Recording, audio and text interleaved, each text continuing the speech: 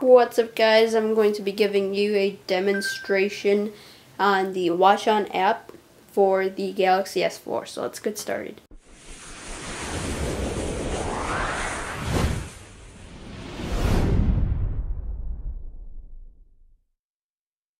Alrighty, so I have a Galaxy S4, and one of the apps that come with the Galaxy S4 is WatchON, and it uses the IR blaster, which is right, I will show you right here on the device, right there.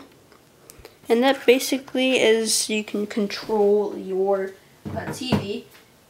As you can see on my Galaxy S4 review, that is what an IR blaster is on a remote.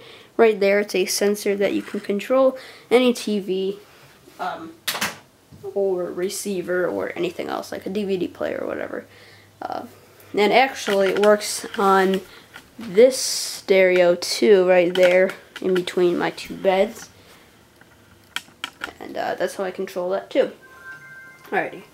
So on the front, when you first go on to WatchON, we have a bunch of titles here that is on when you program what is your service for your cable. That is what you plug in and what is playing right now.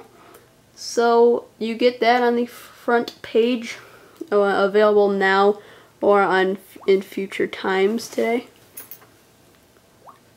Back to available now. And then you have a video, and it shows you featured, recommended, and all these different videos that you can watch. When you swipe from the left, you get just for you videos and on TV right now that you can watch. Sorry if it goes out of focus, I'm trying my best. Favorites, featured, movies, and TV shows that you can watch. Alright. Clicking the menu, you can connect to your TV, my page, settings, just how you configure your devices and stuff, and help. On the very right, that is how you get to your remote. And this is the remote. So, clicking on the on button, that is the universal remote, you can click on what you want to turn on. Either your my Yamaha AV receiver, my Comcast DVR, or my Sanyo TV. I'm going to go ahead and turn on my Yamaha receiver, so by clicking it. I'm not using any other remote to turn it on. And I have turned on my Yamaha receiver, and like I said, I'm not using any remote behind the camera. Don't know why I would do that. I'm not affiliated with Samsung or anything and want to help their business, but that is what is turned on right now. I'm going to go ahead and turn on my Comcast cable box here. And you can probably see it will light up once I turn it on. So I'm going to go ahead. It's out of focus for you right now, I think. Yeah, so I'm going to click this button right here. And you can see how it turned on. It's not flickering for me just because the camera is flickering. And I'm going to go ahead and turn on my Sanyo TV. Right there. Once you hear that bubble popping noise, that means I clicked it. And the TV is on. Now the TV is on right now, and I can go ahead and change the channel. So I'm going to click Done. And I can change the channel, so I'm going to go ahead and click channel down right there. And then I will click it again. And click it again, and then go back up.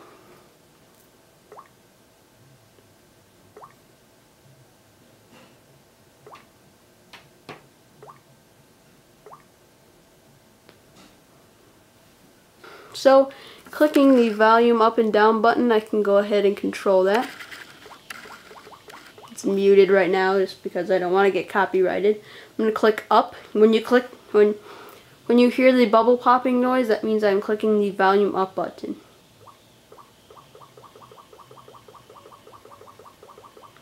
And you can see how that is increasing in decibels. If you have a DVR, you can also choose to record, play, pause, fast forward, reverse, and stop it, click the DVR button. So I'm going to show you that.